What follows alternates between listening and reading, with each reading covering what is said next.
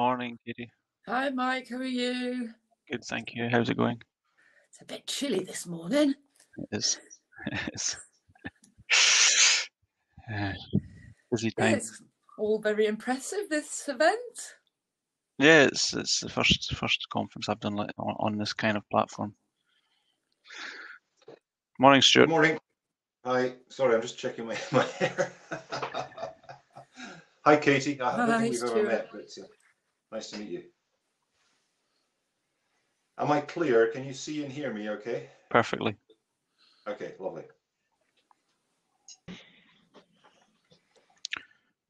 Morning, Chris. Morning. Can everyone hear me okay? Yes, loud and clear. Yes. Okay. I can say it is absolutely bloody freezing in this office. Hi, Katy. Sorry we haven't met. My name's Chris from Teekay.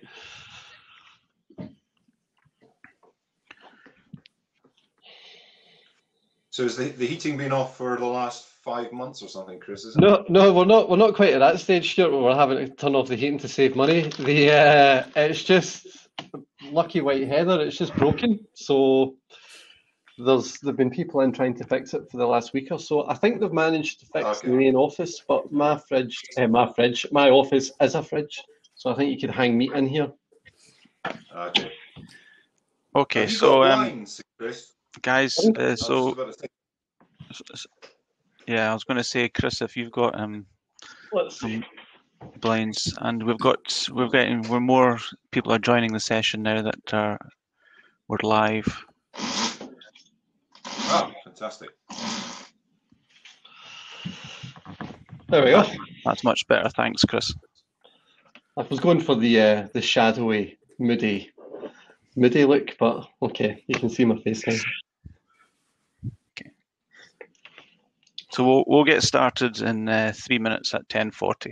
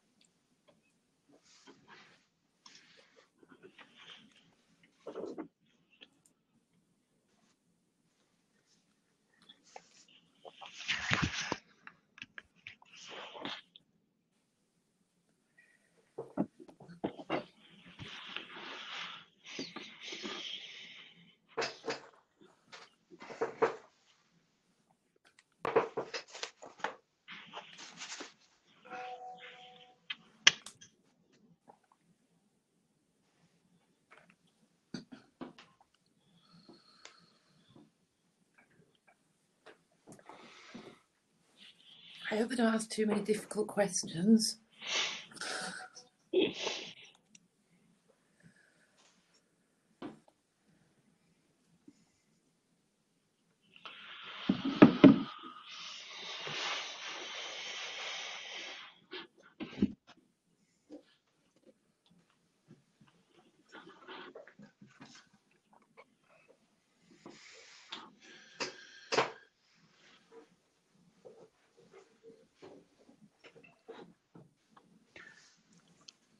Okay, good morning, everybody, and welcome for thank you for joining us this morning. And the purpose of this session is that we'll be talking about safety for the next hour.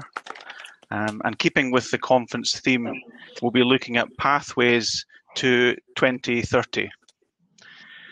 I am Mike Bradshaw. I'm the Global Head of HSSEQ at V-Ships. I'm also the Chairperson of the UK Chamber's Safety Culture Working Group. And I'm joined today with a fantastic panel of experts who share the same passions around safety. Across the panel today, we have representation from owner-operators, third-party management, loss prevention, and from the flag administration. If I could ask the panel members to introduce themselves, and we'll start with Chris, then with Katy, then Chris, and then Stuart. Katy. Thanks, Mike. Good morning to everybody. It's a real honour to be with you today, albeit through this virtual forum, but it's very impressive. My name is Katy Ware. I'm the Director of UK Maritime Services, which is the UK's Maritime and Coast Guard Agency, and I'm also the UK's permanent representative to the IMO. In a nutshell, I am responsible for the UK flag and port state control regimes, which include survey and inspection, the UK safety, security, environmental, regulatory regimes, seafarers training, navigation safety, and the UK ship register. So that's a brief run through of my portfolio. Pretty much everything then, Katy. Fantastic. Chris? Yeah, thanks, Mike. Good morning, everyone. So my name's Chris McDade. I'm the Vice President of Gas Operations for Teekay. I'm responsible for, well, effectively all operations, both ashore and afloat. A little bit on my background. I'm actually, well, I say this now because it's been a number of years, but a former deck officer, so been at sea for a number of years before coming ashore, and now find myself here back in Glasgow. Okay, thank you for that. And Stuart? Good morning, everyone. It's a delight to be here this morning and join you. I wish we were on a stage meeting each other over a coffee, but here we are, and hopefully next year we can do that.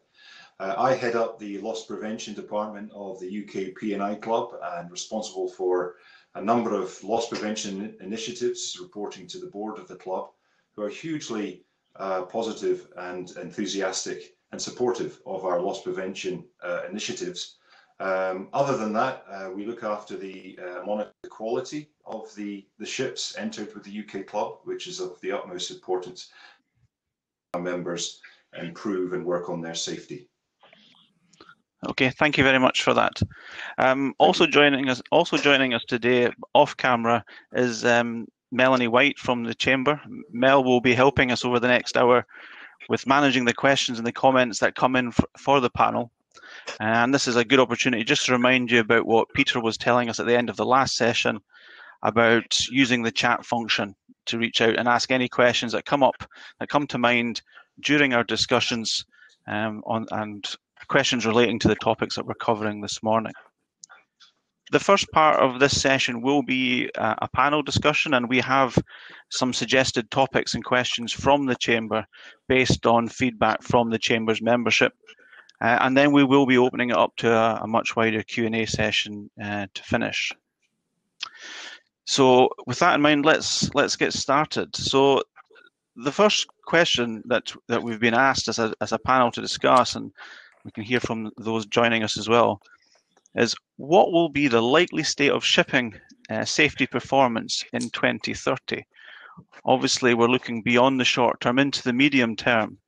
So I would appreciate the panel's views on this. So let's start with Chris. Chris, how do you see safety performance in 2030?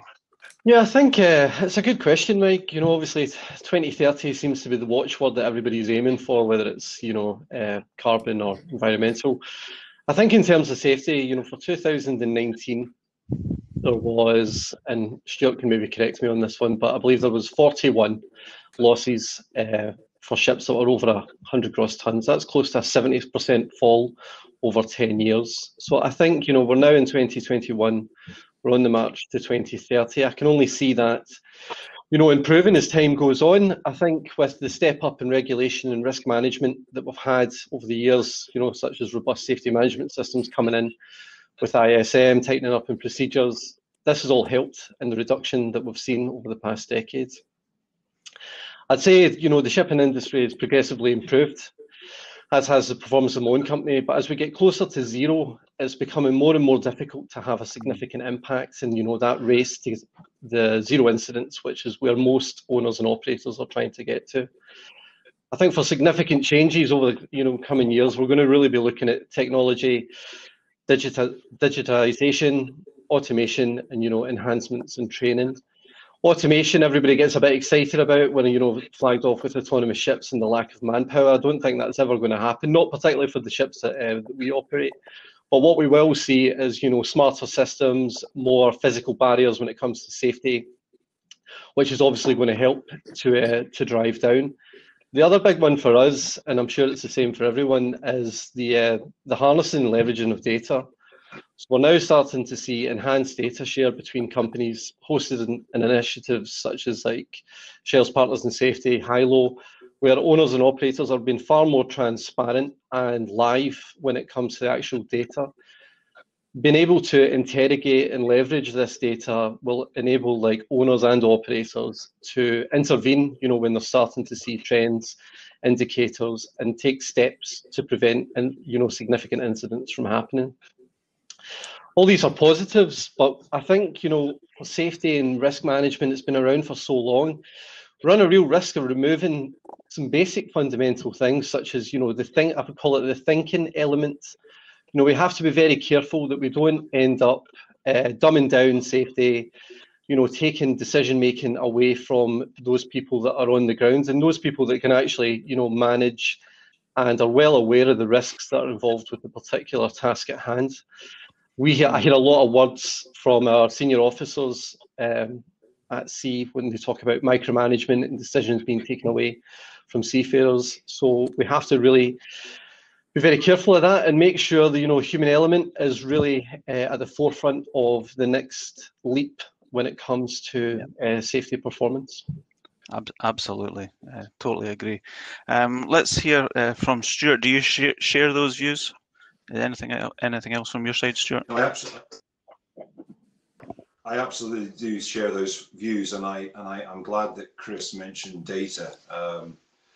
Big supporters of the high-low initiative, which really is the leading loss prevention initiative, taking all these data sets, looking at precursors for major events, and hopefully in the next few years we'll reap rewards for that. Absolutely, in the industry, I think we will see that coming through, and more people understanding the data and putting it to good work. But for me, human performance, human element is right up there. You just have to look at the major casualties in the last few years, read the flag state reports, and in most of those conclusions in those flag state reports are human performance. The human is at the core of all the potential mistakes that have occurred leading up to that casualty. So I think it's important to understand what drives human performance. There's a lot being written on it. That you just have to Google human element, and there will be a number of different texts available to buy. I don't think they quite grasp trying to understand human performance and how it can be managed and incentivized through proper and regular training. So I'd love to see better training. And what's really interesting to me, being at the club, we insure just over 3,500 ships over 1,500 tons at the moment. We've got a large tug and barge book as well, of course, but the large ocean-going vessels that we insure, we see such a range in different training. Some absolutely top-notch, and some not so good. And I think that to me, the core there is how you incentivize your crew. So from right at the top, leadership, the CEO, right down to the galley boy, if you still have galley boys on ships, everyone needs to be connected. Everyone needs to feel part of the business. So why do we need to go into port at this time? Why are we loading at this rate? Where is that cargo going? Understanding the cargo and actually feeling part of the business. So I think that's the key. It's something that we're concentrating on at the club, is helping members in the area of human element. Okay, that's interesting. Both yourself and Chris and share the view about collaboration within industry and sharing of data and sharing of lessons learned. That's the general theme that I'm hearing around about safety performance. Katy, what's your view and the view of the flag in all of this? Where do you see safety in 2030?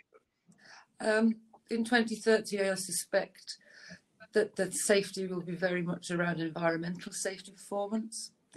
I think that will dominate the agenda.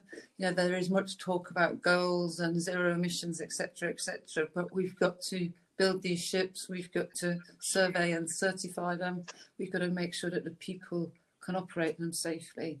And for us to do that as a flag state, and this is very much where our focus is at the moment, we're going to have to adopt our regulation for the novel technologies. You know, as somebody who spends a lot of time at the IMO, we're going to have to move at a real pace to get this regulation. So we're going to have to really think outside of the box. And, you know, there's two sides to this. You know, for me as a flag administration, we as a regulator, we need to develop our skills so that we can evolve and help innovate the technologies.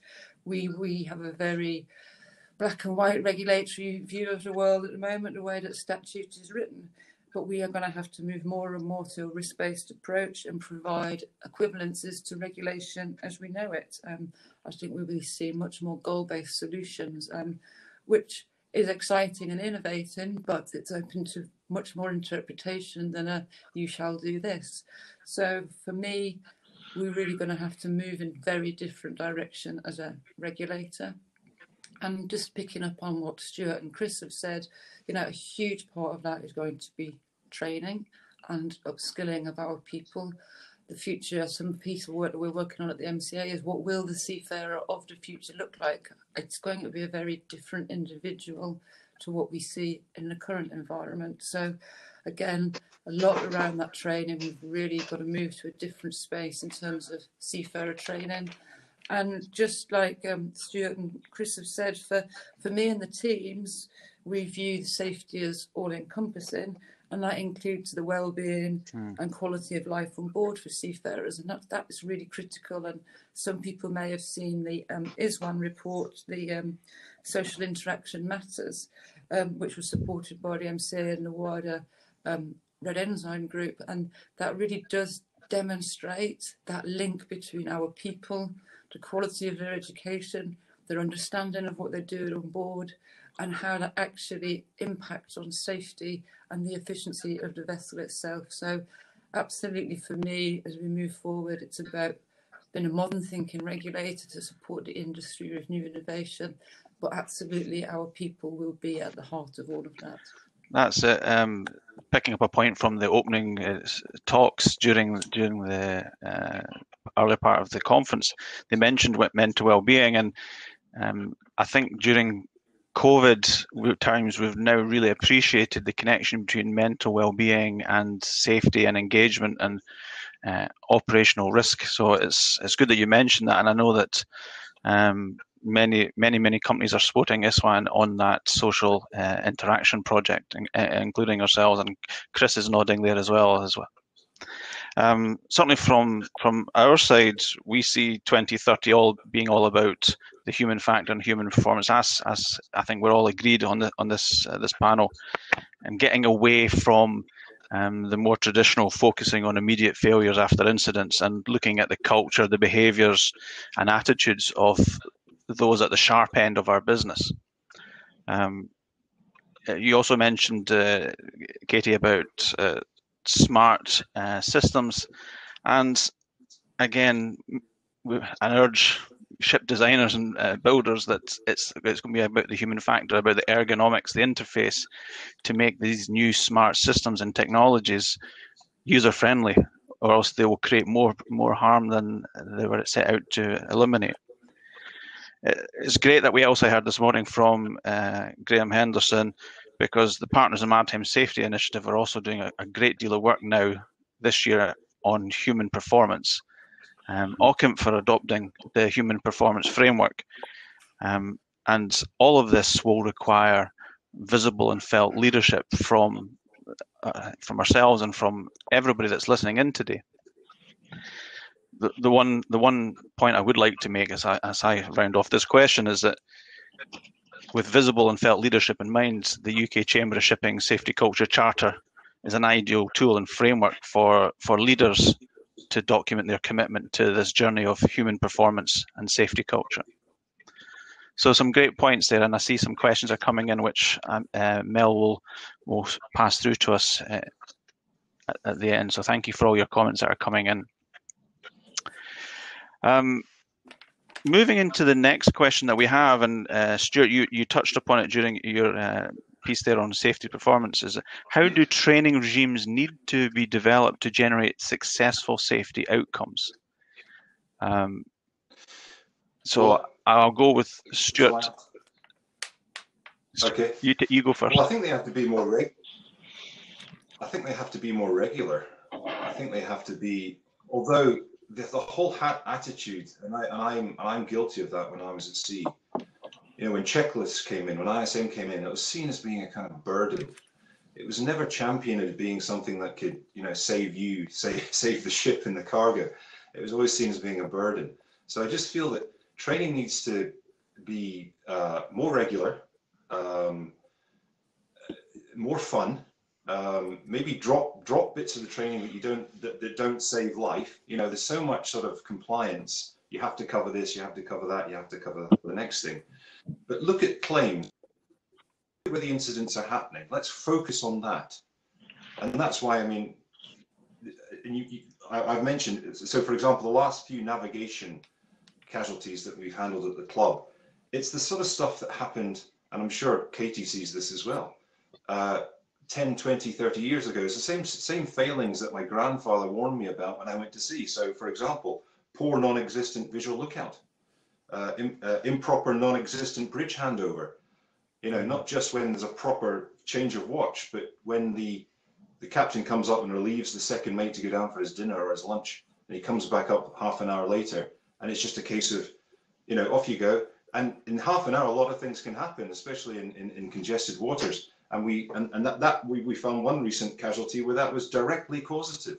The guy coming back on the watch had no idea, no situational awareness. He just had his stovies and his bread and butter pudding or whatever he'd been eating. And he comes up to the bridge and had no situational awareness. So just a reminder about the basics, and you can do that quite easily without too much time in a training situation. And I think certainly in the last discussions with Graham and Nikos, when we talked about what the virtual world has opened up to us, and I think this type of training you can do on board from the office. You know, a reminder of how things go wrong, learning lessons, missing lookout on bridge at night. It's still happening. It's so obviously avoidable. The silencing of navigation alarms, alarm fatigue. We've all, you know, as bridges have got more modern, there's more alarms, and it's being able to identify the important ones and ignore the others. Pull the third mate out of his bed to answer the non-important ones or help you on the bridge. That kind of incentivization on board on the ship should be there, and that can only come through training and through messages from the top. Okay, fantastic. And yeah, I agree fully that we do see the old problems. We need to remember them when we have all this talk about data and learning from unsafe acts, unsafe conditions. The minor incidents might be getting taken care of, but we are still seeing high impact, low frequency incidents in our business. Chris, yeah, what are your thoughts on this? Yeah, I mean, I'm glad Stuart brought it up regarding the sort of differences in training that, you know, can be experienced, you know, from various providers or Flag or STCW. I think from my point of view on this, you know, and it's maybe going to be slightly controversial, but hopefully not. Everyone sort of hangs their hat on training. Yeah, okay, we need more training. But for me, it really comes down to more competency management. You know, it's all very well sending someone off in a training course, which, you know, is absolutely important. But I think it was Stuart again that mentioned it, talking about buy-in. You want people to buy in to why they're attending this training, why they're getting sent on this, why they're having to do this refresher course. And it all comes down to competency. You know, we talk about safety outcomes, and we're probably going to touch on this later on. No one wakes up in the morning and thinks, I'm going to go out and I want to hurt myself. No one thinks that. What you have is, you know, human error. Why is that error there? Is it due to lack of training, or is it more due to lack of competence? You know, just attending training doesn't mean that you're now competent to operate that equipment. It was one of the, this all comes, I worked offshore for a number of years, and it's really, really tied in to how platforms and FPSOs and everything works when they talk about competency management. And one of the, we had the competency assurance team come out to one platform that I was working on, and we're talking about, we're here to verify your competence and all that. And, you know, I went into my desk and I threw out my Master Mariner's license at them and said, there you go, right, that's how my competency is verified. And it was the best put down that I've ever had, where they said, no, that's not competency, that's a license. Doesn't make you competent.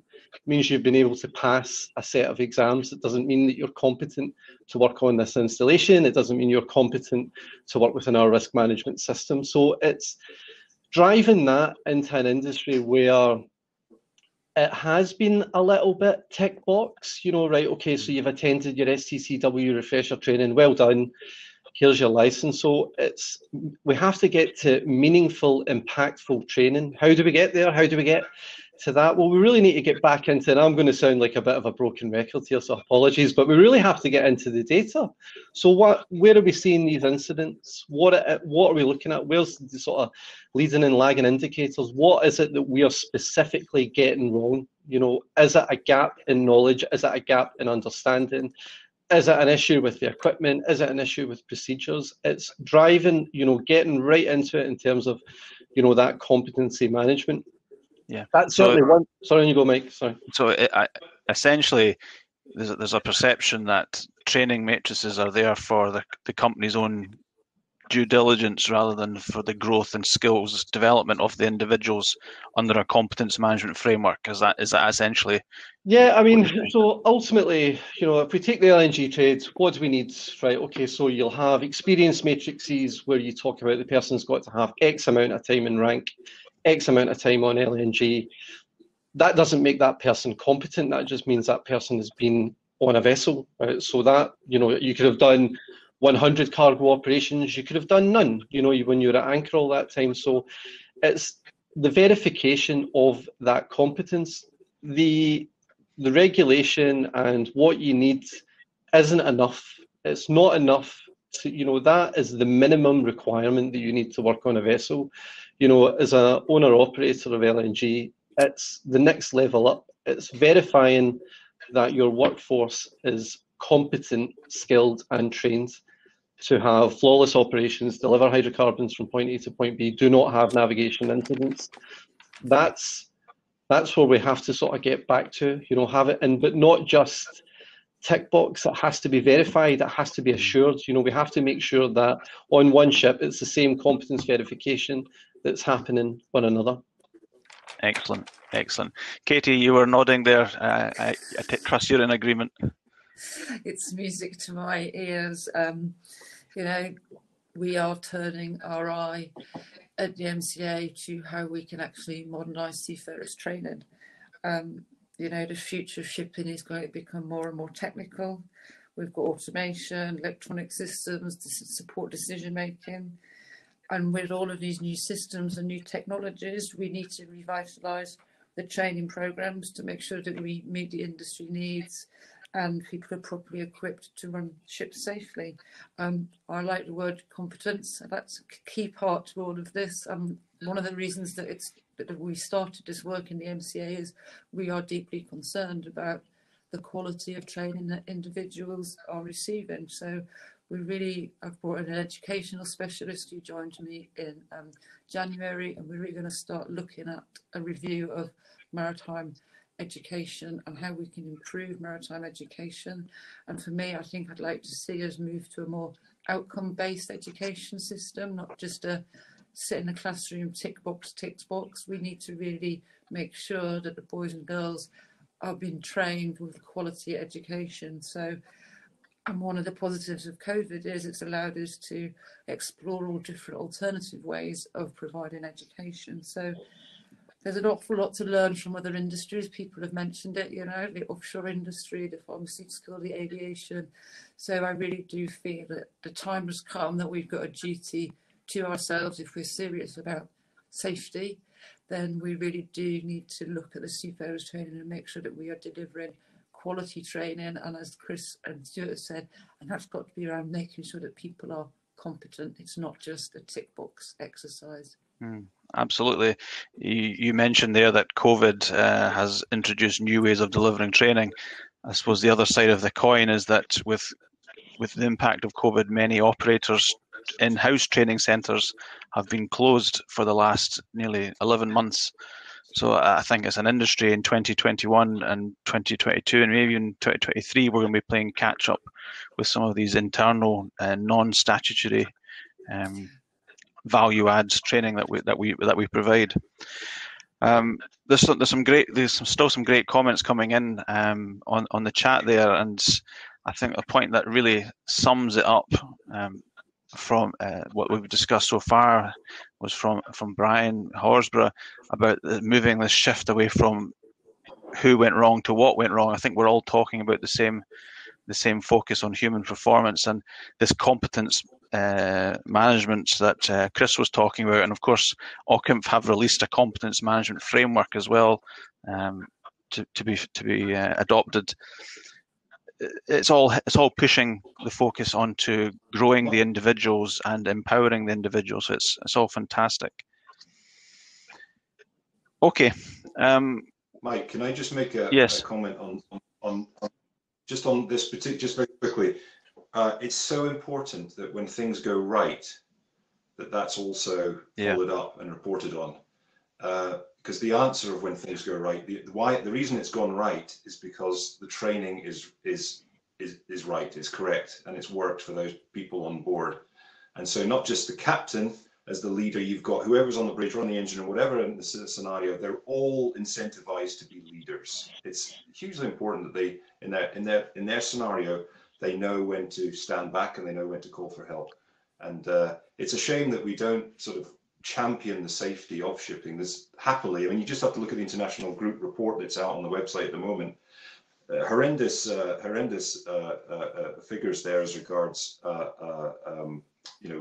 incidents with pilots on board. So there's a report just released, $1.8 billion in claims. But actually, when you look at and you think about the number of pilotage movements around the world in one single day, it's not actually that common. But when they go wrong, of course, they're hugely expensive and can result in injury and death, of course, as well. But generally, it's a safe industry, and training has improved so much. I mean, I look at what's been happening out there and what's going on now. It really is very, very good. It just needs a little bit of tweaking, I think. Mm-hmm. Sorry, if I may, Mike, as well. That's a great point, Stuart. I think, as an industry, what we are really good at, and I won't use the word apportion and blame or anything like that, but we really focus on when it goes wrong. Look at that, look what's happened, how's that happened, why it's went happening. And absolutely, we should be doing that. What's went wrong, how can we prevent it from happening next time around? We're a little bit remiss sometimes on what's went right, why has it went right? How can we replicate what's went right there across the either the industry or the other company vessels? The amount of moorings that we have, the amount of pilotages we have, main engine maintenance, all of this where people go and do the job and it's done safely and everything gets put back together as it should. And it's, we have, for us, we're now looking at a just culture model where you look at, it's what happens when it goes wrong, but on the top end of the line, you've also got what happens when it goes right and the reward that people get for that and how these best practices are implemented. But you're absolutely right. That's a good point. Mm-hmm. Again, another point that Brian's come in with about focusing on the individuals. When incidents happen, we can't assume that bad things happen because we've got bad people. And if we fix that bad person, that incident will never happen again.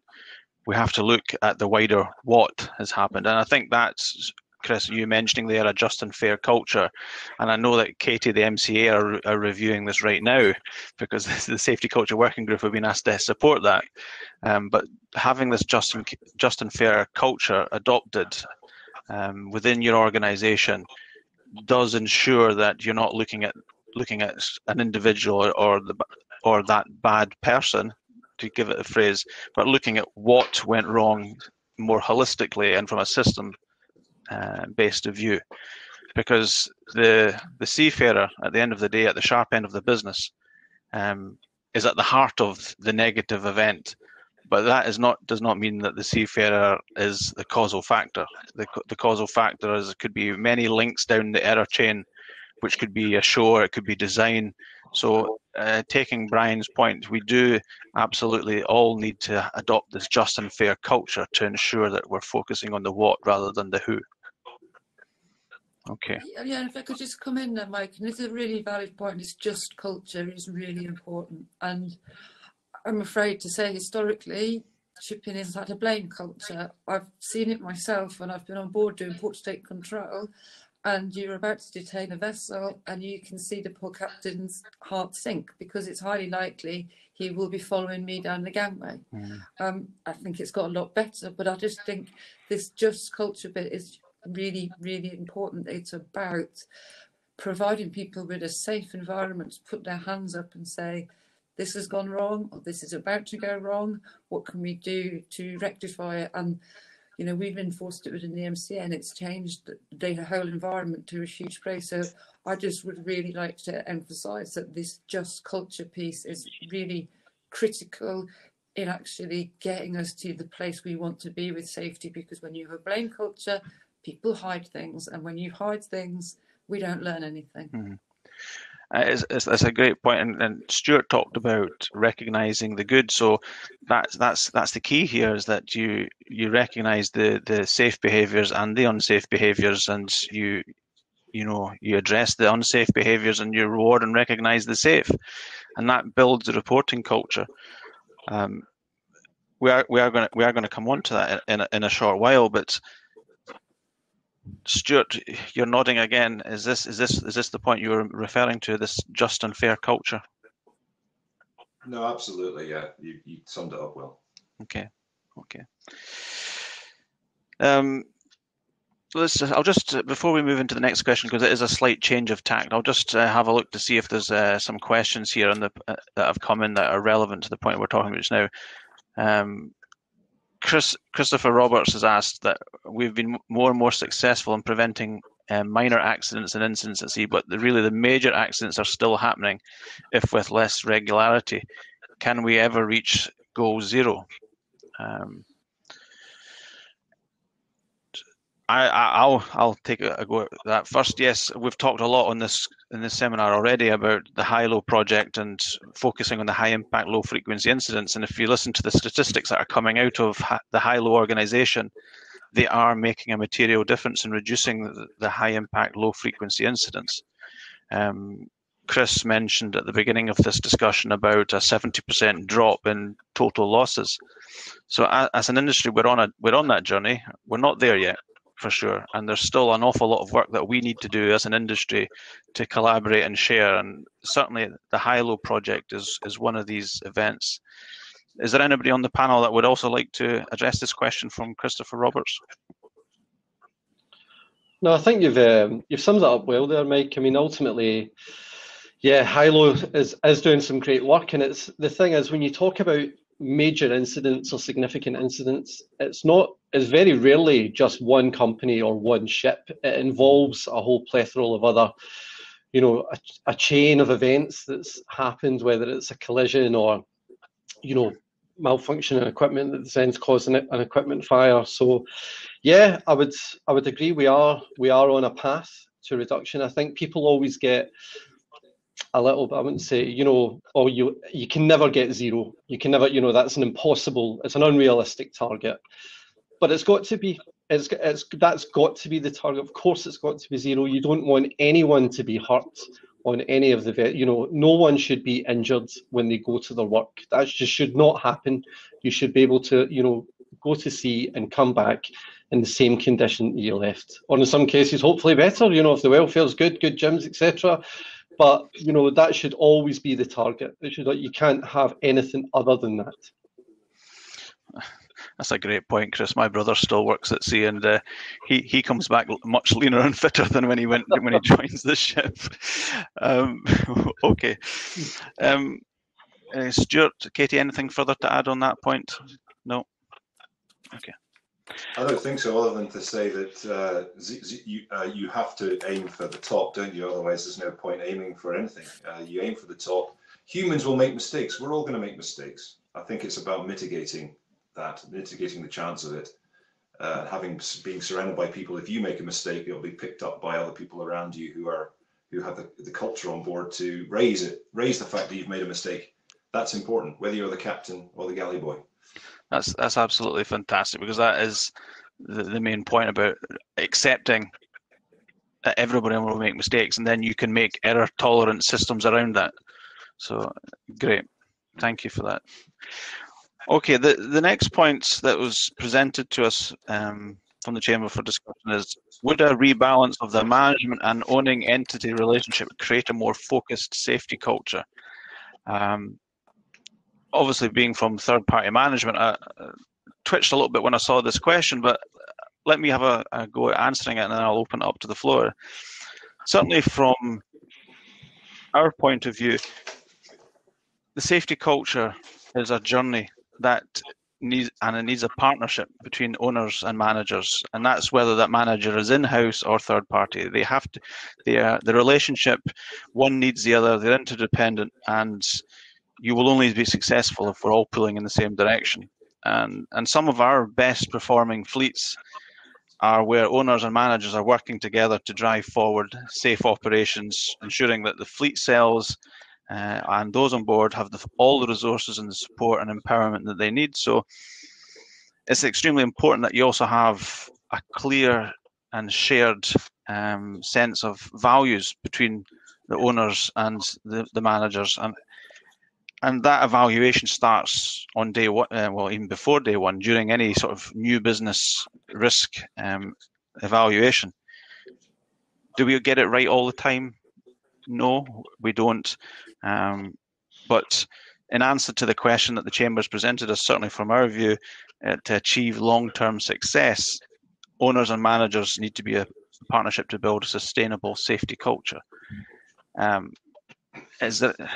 It's difficult to pitch this question. Chris, from an owner-operator point of view? I think, Mike, funnily enough, when I seen the question as well, I was like, ooh. I think, and you hit the nail on the head with that one, pulling in the same direction. Ultimately, that's what it has to be.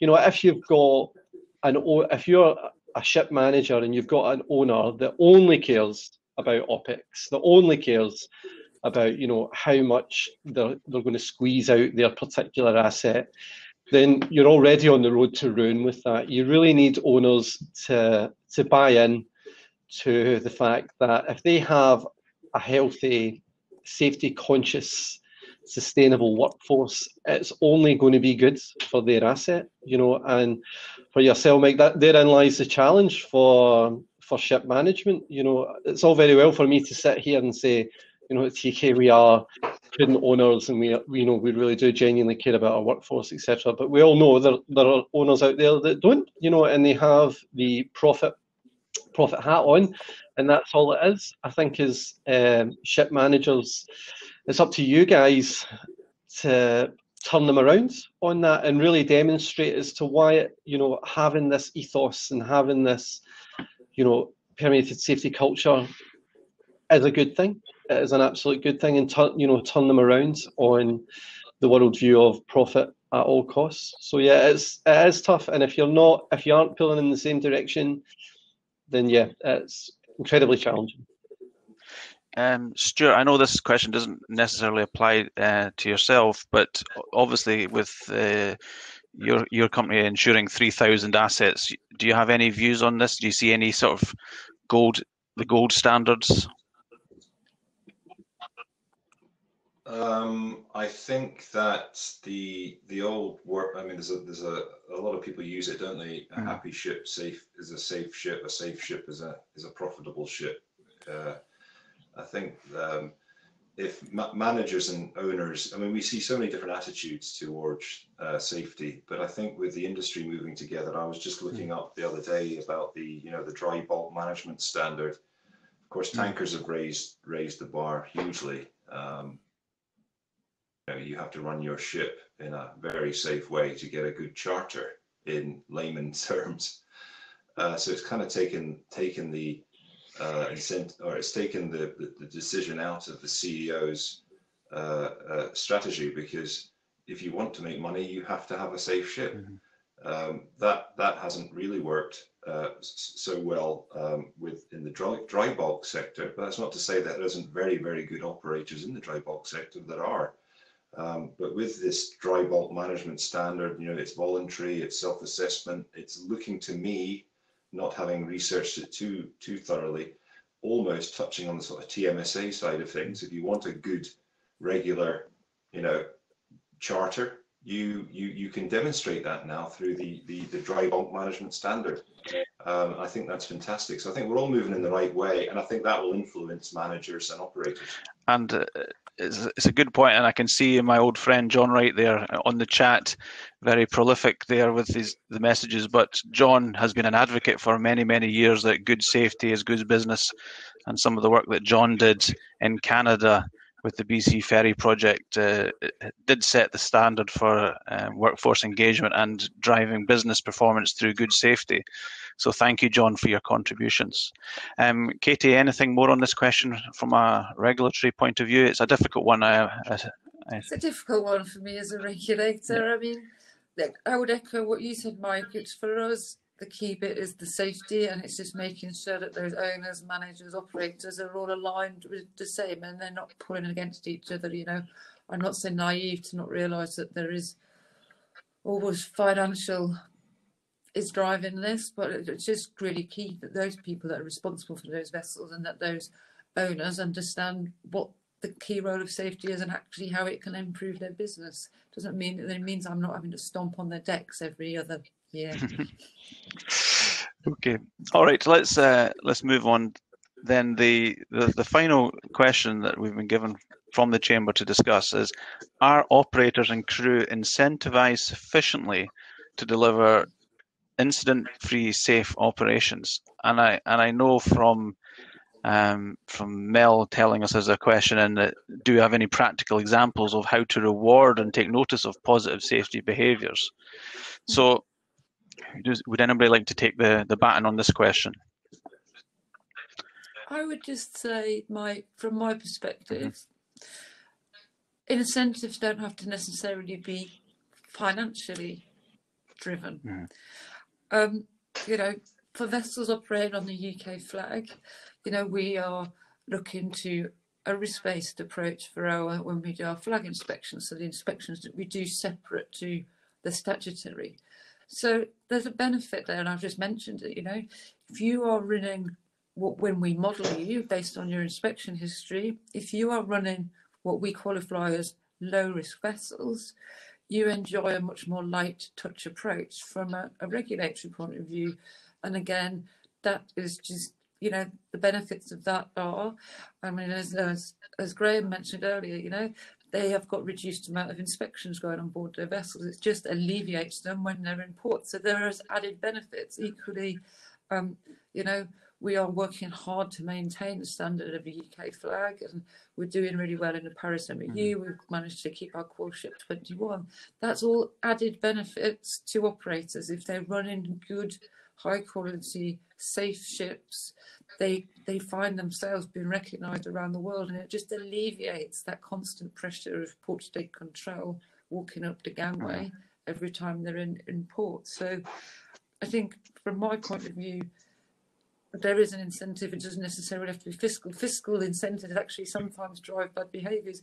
And the question that was raised, recognising positive impact, that's something that operators can do on board, and it's just small gestures of recognising an individual when they've done something that's having a positive impact on the safety on board the vessel.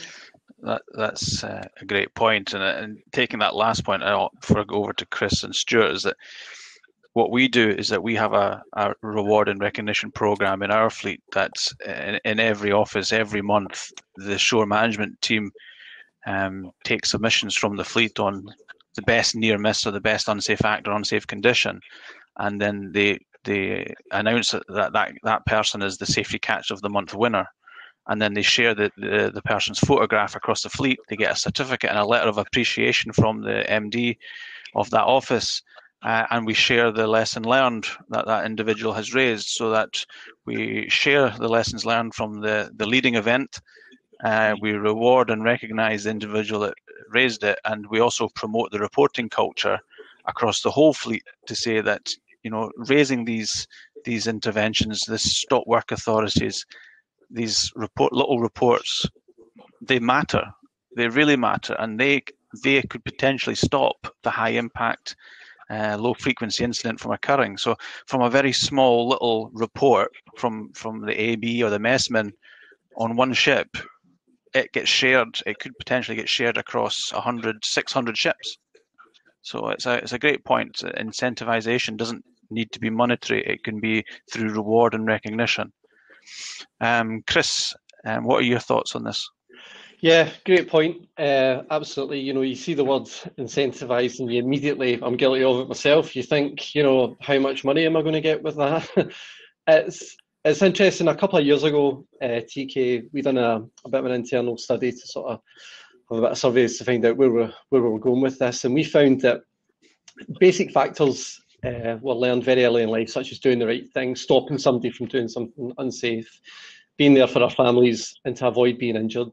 That was considered far more impactful than any money that can be given. Mike, you raised it, you know, and talking about recognition of, you know, good practices and what people are doing on board.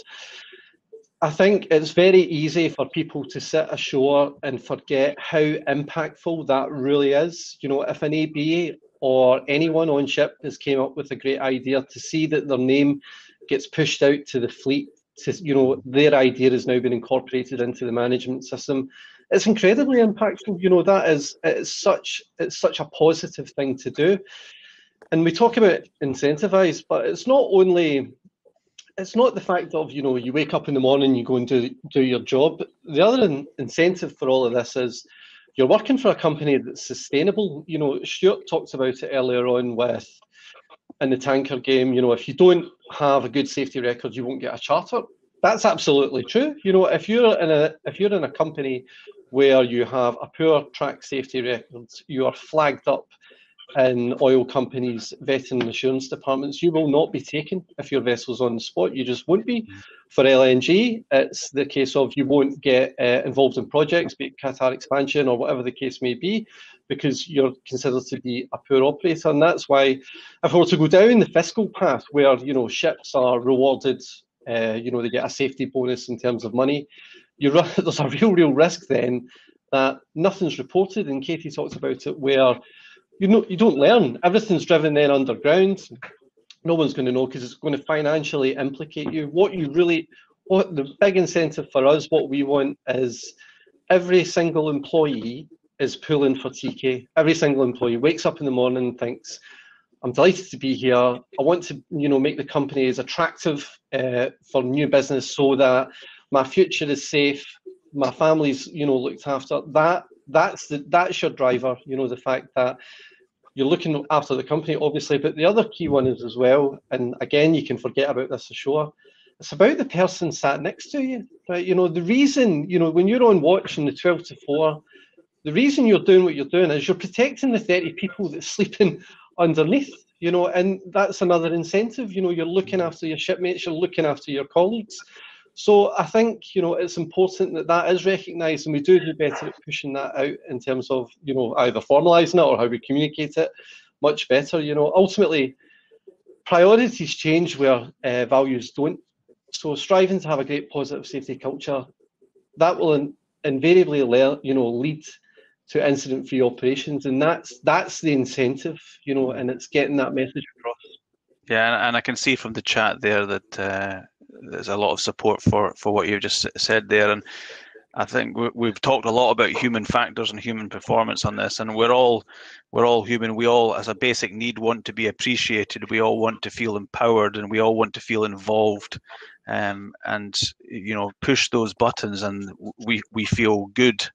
We feel incentivized to do a good job, to get up in the morning and go the extra mile for the business, go the extra mile for safety. It's just appealing to the basic fundamentals of being a human being is what incentivizes us. Stuart, any closing comments on this question from you? Yeah, I'd love to. And I'm glad Chris mentioned that at the end, because one wonderful thing about being at a P&I club is that you are privy to what other operators, what different operators are doing, because we involve ourselves with it. It's interesting, you know, I think loyalty, we're talking about loyalty, it doesn't take much. I had a chat with a psychologist who was telling me about, after we got through my personal issues, we spoke about, you know, the reaction of people. Now, I think, and he brought up the way, you know, he brought up, when you look at, say, tug crews and barge crews in America, they've all got baseball caps on with the company name and their name. You know, you go into the galleon, there's a mug with the company's logo on it, and it makes people feel part of the team. Now, I've seen this with members. I won't mention the names, but just having, you know, the old-fashioned crockery on the ship used to have the ship's logos on them. My grandfather used to come back with a few mugs. But, you know, just little things like that. A boiler suit with your name on it and a logo, you know, doesn't cost a lot, but it affects people and it makes them feel part of, you know, a 30 quid at Marks and Spencer's voucher at the end of the term. It's just nice. A letter from the CEO. And it's, you know, if you want to spend more money on it, we see companies, you know, involving families. So when there is an officers' conference, bring the wife along. You know, why not? It makes the wife feel part of the team as well, to a certain extent. You know, the addition of healthcare for the family. These types of things help. It makes people want the company to succeed, and it makes them want to be safe on board the ship and follow the culture of the company. And we see a lot of this, and it's really good to see that. Yeah, sorry, Stuart, just picking up on that. It's funny, that's exactly what we were talking about a few weeks ago. You know, the branding, getting people to really buy into it, all of that. So yeah, absolutely, fully agree. Okay. Thank you for that. And there's still some great chat going on the side there. Mel's passed us through a couple of questions that we need to round off. One question is from Leanne Pitts. Within the human element, how do you manage the different cultural approaches to safety? And it's a great question. You know, at V-Ships, many different nationalities, and as Stuart across the UK P&I Club, you must have the same. Is there any best practices that you've seen for managing different cultures? Is there any culture? Obviously, there are cultural differences from one nationality to another, but Leanne's question is, within the human element, how do you manage the different cultural approaches to safety? Well, the great thing about this question is it applies across the human race. So whether you're flying planes or running taxi cabs or running ships, how do you deal with the culture? And happily, I live in a country that's embracing different cultures, and it's a wonderful place to live. Mm-hmm. And so it is something that, sadly, a lot of people need some training on. And we still see issues. The authoritarian Northern European master and the not so and sort of timid second officer from maybe somewhere else, and it is an issue. And I've heard of members who have had problems, and you know, sometimes if you can't get over it as a 60-year-old captain or a 55-year-old captain, maybe your time's up with that company. If you can't, you know, because there's fantastic training on it, mm-hmm. and it should come naturally, actually. And if that drive is from the top, I think I'm repeating myself too much here, it will work. Yeah. And, you know, sad to say, there are some people out there that just can't deal with it. And maybe it's time that you have to find yourself another company or find yourself another career. And that's an improvement. That's a huge improvement from the times when, you know, I can sort of remember I wasn't allowed to speak on the bridge as a cadet. I worked on a Dutch ship where everyone spoke Dutch, and that was it, you know. And that's too Northern European, so mm-hmm. it's not there so much anymore, but we do see it being an issue. Certainly with pilots coming on board as well. I think the one piece of practical advice that sort of from our side would be is that you need to understand what the safety climate is in your business, and one of the exercises that we do is every 2 or 3 years we work with industrial psychologists at Lloyd's Register and do a full safety climate across the whole organisation to identify, and then you can split up the demographics, which culture, which nationalities, which demographics within your business are good at reporting, not so good. There are perceptions of risk, leadership, and you really get a good breakdown across your whole organization by rank, by nationality, by vessel type. The demographics are endless, but it really helps you manage the safety culture discussion. Everybody, we are at the end of our allotted time, and I need to draw this discussion to a close, but I would like to say a great thanks to Katy, to Stuart, and to Chris for their participation today. A great thanks to Mel for keeping us steering in the right direction throughout all of this. With our WhatsApp messages, I haven't been playing Sudoku. I've been engaging with Mel throughout the whole session. So thank you, Mel, and thank you everybody for the chat that's been coming in. It's been really, really fantastic. Great. Thank you, everybody. Stay well and stay safe. Thank you. Bye bye. Thanks, everyone. Goodbye.